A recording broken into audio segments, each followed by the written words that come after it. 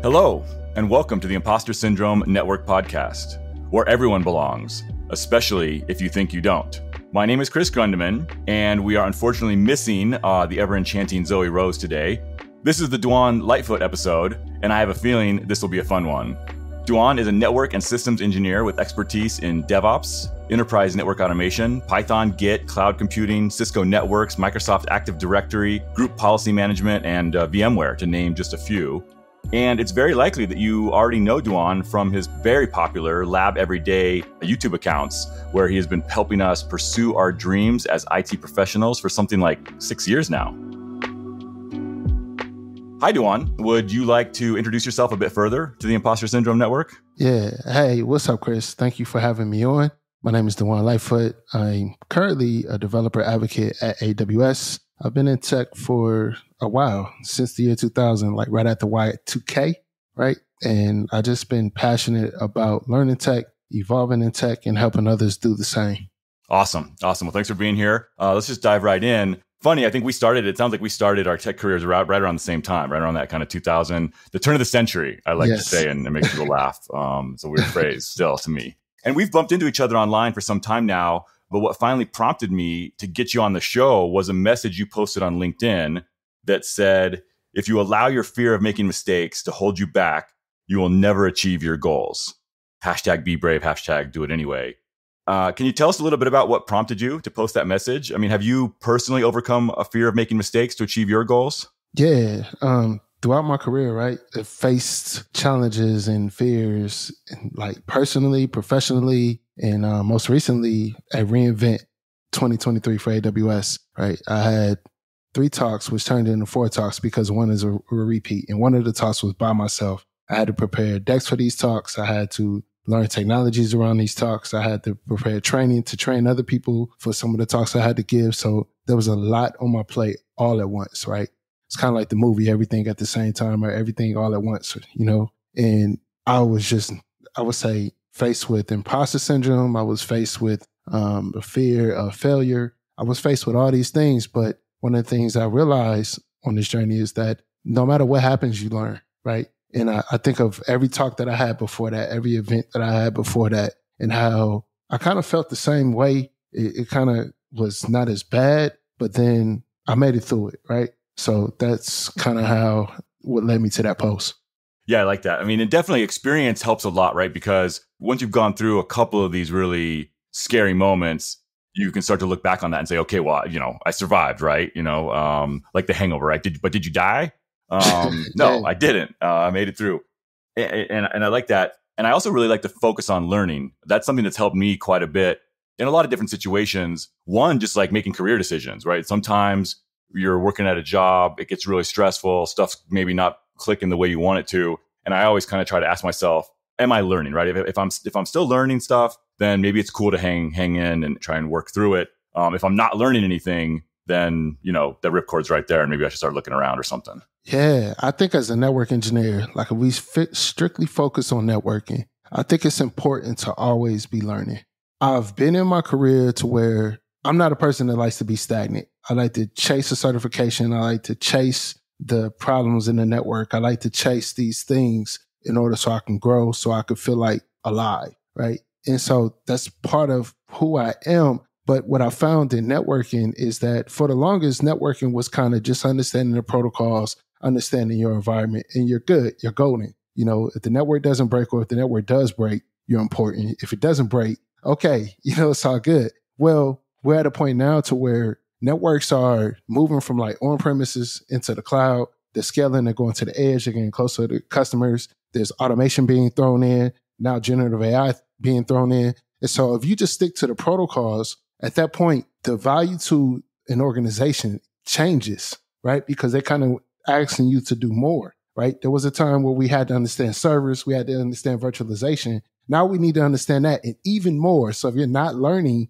if your organization needs to downsize, God forbid that happens, and you have to enter the job market, I've seen too many times where people get in that situation and it's like, wow, I don't know what to do. I got all these years of experience, but the experience is great, but things to kind of evolve beyond that. Yeah. Yeah, well, and that's interesting. I think, that's something that's really interesting to me is this idea of growth and change through your career, right? And I mean, and some people get kind of in one place and do it really, really well and keep doing it. And there is growth and change within that. But there's also, the possibility of kind of reinvention, of actually changing course a little bit, trying new things. I've done that a little bit and had a lot of fun with it. I think you have as well. You've kind of gone from IT specialist, desktop support through kind of the network and system admin. And then now, right, senior cloud networking developer advocate at AWS. That seems like a fairly, at least it sounds like on paper, a big shift from network engineering to kind of this developer advocate role. Maybe you can tell us a little bit about what that role actually is. What are you doing day to day? What does a developer advocate at AWS do? Man, I think all of my 20 years of experience have accumulated to one role, right? Because spending all the years on help desk, working with customers internally, working with customers externally, spending time understanding like servers and Windows, Linux, virtualization, containers, and then spending time as a network engineer doing infrastructure, and then spending time learning the network automation and really diving into Python. Now I'm in a role to where I can take all of those skills and experiences in the years of working with customers and being able to listen to customers, understand their needs, and then take that back to AWS, our service teams, to talk about the challenges that they're facing when they're developing the services for VPCs or hybrid connectivity or whatever those services may be, and then help scale and expand and improve the customer experience and those services for the customers. So I'm kind of like a bridge in between the customer, the service teams, when it comes to, I would say, the customer experience on AWS in regards to networking. Yeah, that makes sense. Now, and so that's awesome, right? And that is definitely a shift, kind of being that bridge versus actually being the one kind of configuring the network and stuff like that. Also, there's another shift there, which is, I think anyway, from more on-premises networking, as you've already talked about, right? Networking is evolving. You've evolved with it. Can you talk about that shift from like on-premises networking and kind of, old school network engineering to cloud? You've alluded to kind of a different set of skills and stuff there, but maybe talk about that a little more. Yeah, at one point I was looking at things like a trifecta of where we were at the beginning of 2023.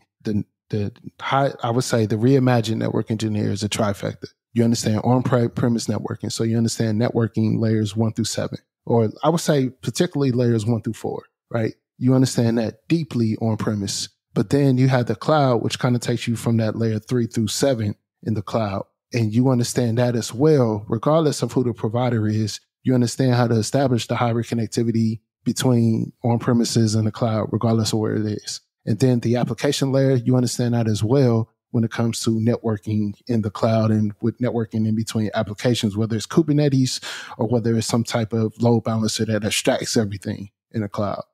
And then there's the automation, right, with the infrastructure as code. But I like to think of that as infrastructure as code 2.0. So the traditional infrastructure as code or network automation is deploying some type of automation to get something to work or to configure some type of change or update. But what we really need is to have guardrails, safety, and compliance through that automation. So not only do you deploy the automation, but you're able to implement those pipelines to do it safely in your organization repeatedly, right? So those are like the trifecta that you need. But there's another piece of that, and that's also understanding the tooling to be able to get the visibility and the monitoring in the cloud, on premise, wherever the network needs to have that visibility and be able to troubleshoot it. You have to understand the tools that are needed. So your tool belt needs to change. Yeah. That makes a ton of sense to me. So when you're adding these new skills, like as you've done, right, as a network engineer, kind of growing into this trifecta of adding cloud, adding applications, adding automation through your career, I think I'm maybe taking an assumption here that you've set goals, maybe learning goals along the way to kind of get there. Is that part of your process? I mean, how do you go about kind of adding skills to your tool belt? Is it a goal setting process or is there something else going on there? Yeah, I've been lucky, right? The goal setting process for me, like on-prem, was, I would say, migrations, upgrades, or some challenges. So I had to learn this thing or figure out this solution. So that was always a driving factor. Before that, there was certifications where, okay, I wanted to evolve out of this role, but the only way I can do on this role is to show some type of value or to prove my worth or that I have some knowledge just to get an interview. And so that's where certifications kind of helped me get that, I would say, that stand out a little bit, right? And then when it comes to my role now, like doing talks or writing a blog or making a video, specifically talks, because when I prepare for a talk, it isn't just presenting the talk, is being ready for the questions after the talk, right? You have to be able to answer those questions. And so that's kind of like the motivation and driver force now to be able to say, okay, let me up still. So when I get on stage, I know what I'm talking about. And if customers come up to me after the talk, I can effectively answer the questions that they may have. And you never know those questions. So you got to kind of, know how to navigate that. Absolutely. Yeah. I definitely find that when I'm writing a blog post or preparing to talk, the amount of research I do, I feel, I don't know if it's, 10X is an easy number to throw out there, but, I kind of try to figure out a lot more than what I'm actually writing down. Because I find, two things. One, you're right? People are going to come up, ask questions. Maybe there's going to be, if it's a blog, there's comments. If it's, given a talk, they're actually going to come up and talk to you afterwards or send you an email or whatever. Right. But even beyond that, I find that the better I know something, the easier it is to describe it in simpler terms, right? Like if I don't know something very well, it's all complicated. I'm doing crazy stuff. But if I really know it really well, I can distill that down to the one or two sentences of to kind of get the gist across to somebody. Do you find the same? Yes, I got kids, right? So if I'm working on the talk and I'm working on something, let's say I have like a router or something, or I'm working on some code and my son walks in the room or one of my daughters walk in and they ask, what is this? If I can't explain it to them and they understand it, then I don't know it well enough. That's like my way of judging it. And sometimes like I have friends that are on the journey as well. I reach out to them and ask them if they heard or something. And if they say no, I'm like, well, you got time to hop on a call. And I just kind of explain it to them. And if they can understand it, then I know I'm on the right page. But if they start asking questions, then I know, okay, I need to fill in these gaps and et cetera. Yeah, exactly. Yeah, that's fine. I like that kind of learning through iteration too, right? By finding what questions they ask, then next time you answer those questions before they even ask them, and kind of build up the talk or the paper or whatever you're putting together. Yeah, that's a good thing about going to like meetups. Like if you're presenting, like go to some small meetups and build your chops that way, or, live stream on like Twitch or somewhere that's like, I would say having a small audience is kind of a great thing, right? You can experiment and you can fail. You can do all these things and not have the burden of what if I mess up on this grand stage, Absolutely. Yeah. De-risking it a little bit makes a ton of sense. Yeah. So in that, I like that idea of kind of, explaining something to your kids. If they get it, it makes sense. That reminds me of a question we often ask, which is, what are your kids? What is your wife? What are your mom? What do people who are non-technical think you do? Like, how do they see your job? Yeah, they just know I do tech. They know I talk about tech and I make videos and stuff. But I mean, what I like to, I was explaining to my son about what I do as a developer advocate. He was like, so you're a teacher? I was like, yeah, I'm a teacher. I teach the service teams about the customer and I teach the customer about the service, and I help them find the pain points that they have and solve those pain points, whether it's with our service or another service. I just want to see them be successful. Yeah, that's awesome. It sounds really fulfilling as well. Yeah, it's really fulfilling. Is it the most fulfilling job I had? No, being a network engineer is the most fulfilling job I've ever had. To me, there's nothing more fulfilling that I've had in my career than being a network engineer. Why is that? What is it about being a network engineer that was so fulfilling? Because seeing the problems, being close to the problems, being close to the technologies makes me more creative. It inspires me to learn more. It inspires me to dive deep. It inspires me to share. It just so when I first learned like automation and DevOps, I went through a training. I was blessed to go through a training within my organization. We set this up so I could work with software developers and learn DevOps, learn Agile, learn the whole process, learn Python from a real project. And we tried to take that back to the team. But one of the challenges we had was being in operations, especially like in tier support, you are very reactive. And it's hard to have any like time to do anything structured in a reactive environment. And so finding ways to help others improve and be better, like that inspires me. So those type of challenges, I just love that. That's awesome. So in that, I mean, what's been your most fun job that you've had through these last 20 years or so? I have had some amazing, being in the military was the most fun. Really? Yeah, that was the most fun. Because there's something about a military environment where you all have a common bond. You don't have that in the civilian world. There's a lot of, and it's nothing against being a civilian, but I think that when you're in the military, you're fighting for something and you're all fighting for that thing, regardless of where you're from. So for me, being in the military was the most rewarding, most fun thing I've ever done. Awesome. That makes sense. What about teamwork? I mean, have you ever been on a team that like really, really clicked and just felt amazing? Yeah. Again, in the military, Yeah. but outside the military, I've been on some great teams. Yeah, I've been on some great teams. Like I'm the type of person I make the best of any situation. Mm-hmm. Right. But one specific situation, I was working for this company. There was an ammunition plant and we had about 40 buildings spread across like 40,000 acres or something crazy, 4,000 acres, something crazy. But anyway, the whole entire infrastructure was outdated. It was like layer 2. All the IP addresses on the plant were public IP addresses. It was just, you name it. It was layer 2 flat. It was just an opportunity to learn networking and evolve. And so I did networks. I had a mentor who really did the layer 1, layer 2 connectivity. He specialized in that, but really didn't understand like the routing and stuff. So it gave me an opportunity to learn that. We had somebody that understands servers and virtualization, and we all just kind of build upon each other's skills. It was just awesome. Yeah, that sounds great. I think that is part of a really great team, right? It's those kind of puzzle pieces fitting together. Right. Yeah, whenever everybody's skills kind of click together, you're not stepping on each other's toes, but you're able to learn from each other and toss things around. Exactly. Have you ever been on a terrible team that didn't work, that was just frustrating and didn't really get stuff done? And maybe, can you compare and contrast the two? Like, what is it about? What fails in a bad team in your experience? Yeah, I've been on some bad teams, right? For me, I've always tried to be the shining light in those bad teams. Sometimes you have team members that just don't, I would say, they just want to have a job and they just want to come to work and do the minimum and go home. And I'm okay with that, because if that's what you want to live your life, that gives me an opportunity to focus on the things I really want to do, right? But there's other people that feels like everybody needs to carry their weight, right? I look at it as you never know what somebody's going through, maybe, and then leadership is the second part. So I think leadership is the most important part of a bad team, because if you have a bad team, that means you have bad leadership that's not directing that team correctly. That's my thought. I like that a lot. I think that's probably exactly right. Including probably some bad teams I've been a part of where I was the leader. I can reflect on that and say, you know what, it probably comes down to, not setting the right standards, not setting the right example, not communicating well. I think you're right. I think leadership is probably what's wrong if there's a bad team, if there's a dynamic that's off. Yeah, because if you know the problem on your team, whether it's an individual, whether it's coworkers, like as a leader, you have to figure that out, right? If you have a high performer and you have someone that's bringing down the whole entire team, like how do you handle that as a leader? Like some leaders don't like conflict, right? And I think if you're a leader that doesn't want to address the conflict, just avoid it and ignore it. Yeah. That affects the entire team. Yeah, it's true. Absolutely.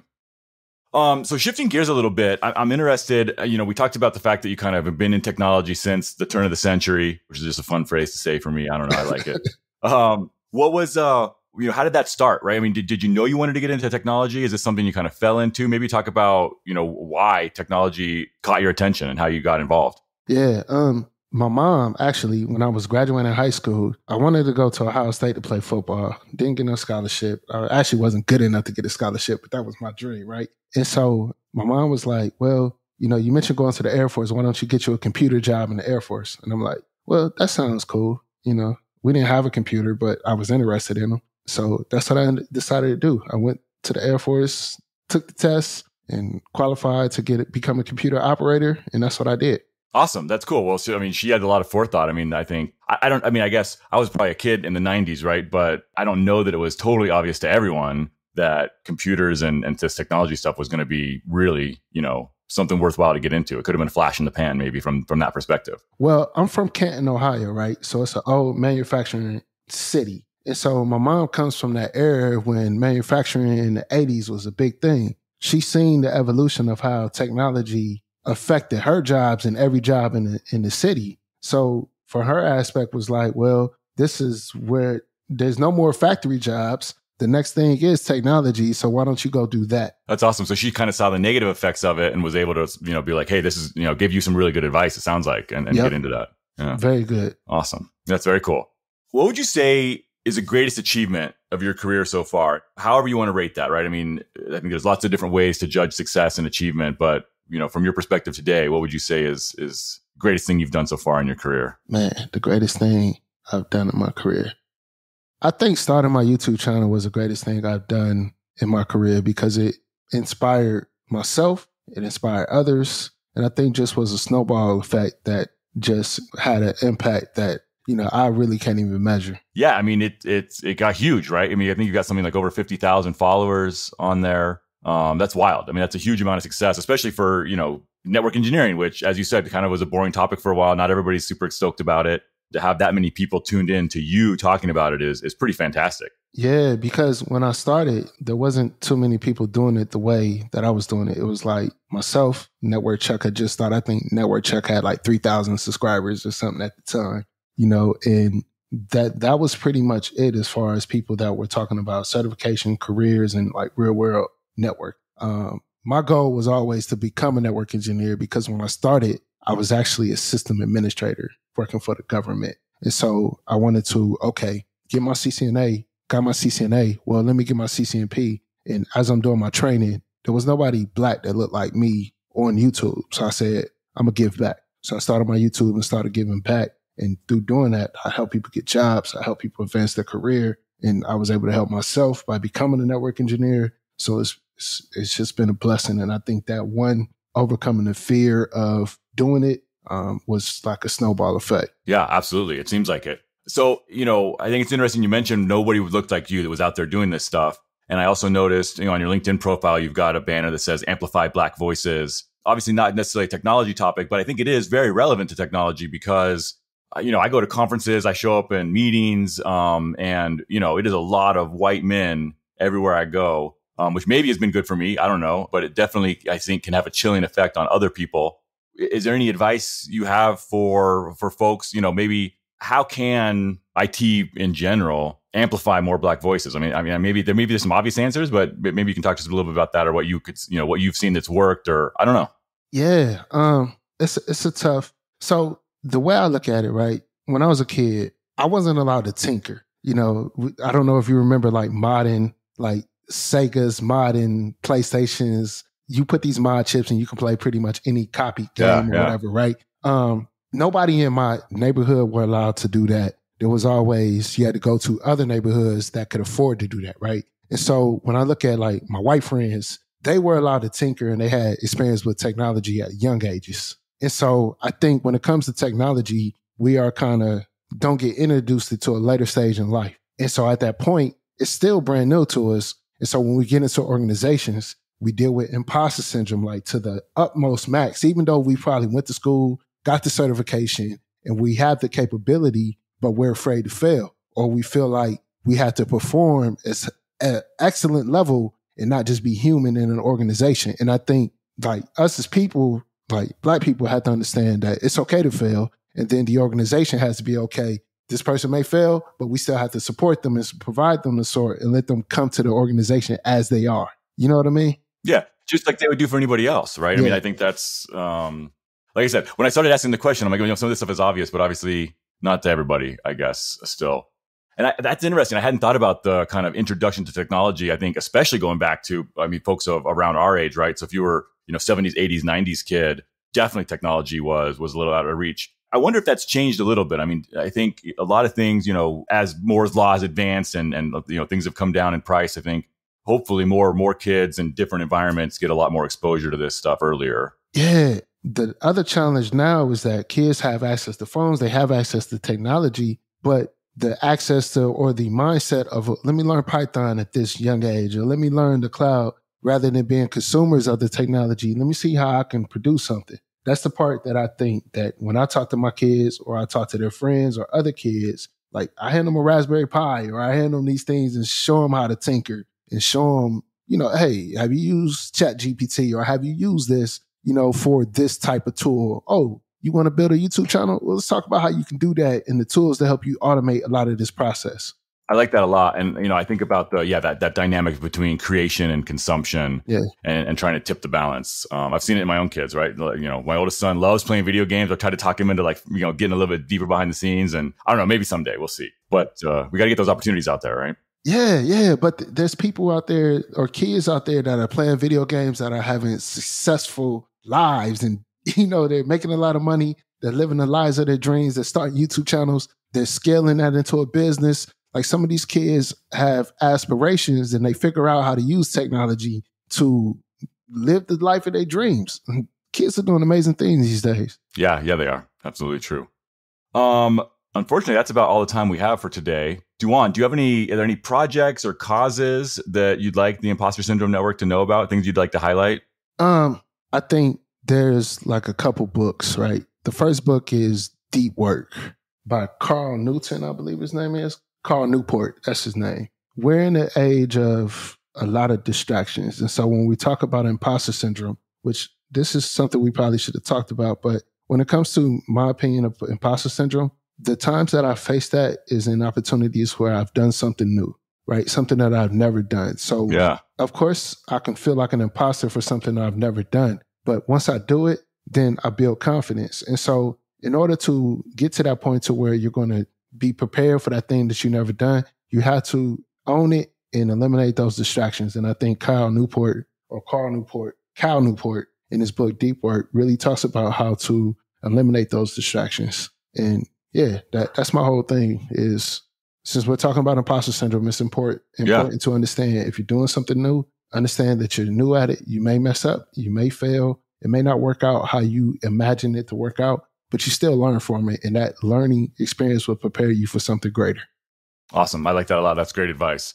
You said there was a couple books. Is there more than just Deep Work that you'd like to highlight? Yeah, there's another one. One Thing by Gary Keller. He's actually one of the real estate agencies. He's actually... like the Keller Williams Keller? Yeah, Keller Williams. Okay, wow, yeah. Yeah, the One Thing. And that talks about, again, I'm one of those people that create like checklists and I want to check all these things off. But if you really want to have the most impact in your life, you need to find that one thing and work on that. And again, eliminate those distractions. I like that. Yeah, focus is huge, right? I mean, I think that's something through some of the more entrepreneurial stuff I've done, I've found that one of the most powerful parts of strategy is knowing what to say no to. Yes. Right? It's not just about what you're going to do. It's about all the stuff you're going to have to not do in order to do that thing. Yeah. Yes. And there was one more book called As a Man Thinketh. This is more like philosophy by James Allen. And so I think a lot of like the imposter syndrome, the fear that we face, the disbelief that we have in ourselves is true. But if we believe the opposite, that's also true. Yeah, okay.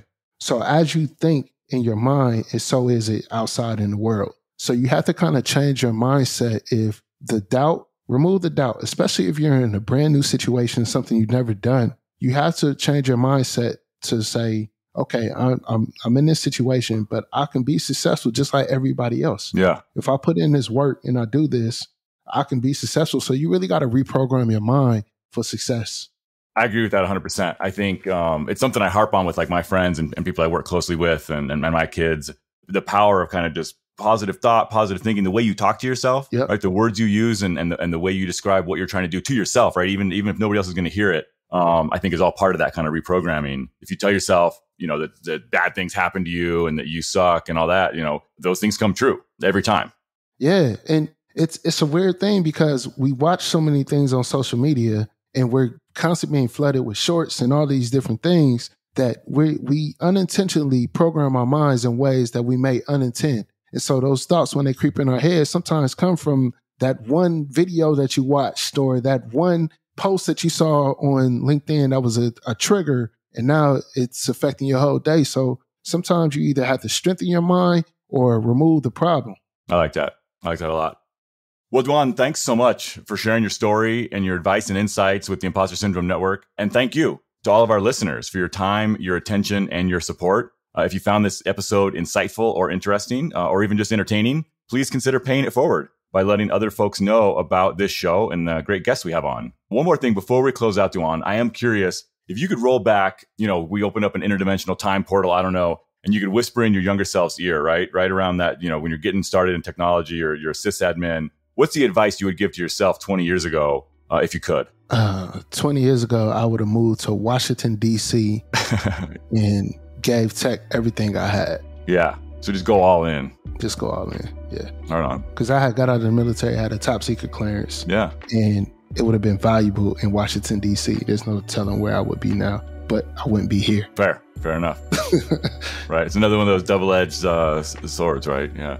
Awesome. Well, hey, thanks again. This has been fantastic. I had a lot of fun chatting with you, and we'll be back next week.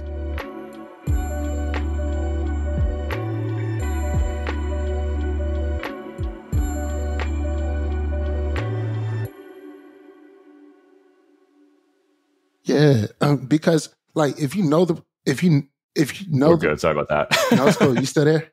Yeah. All right.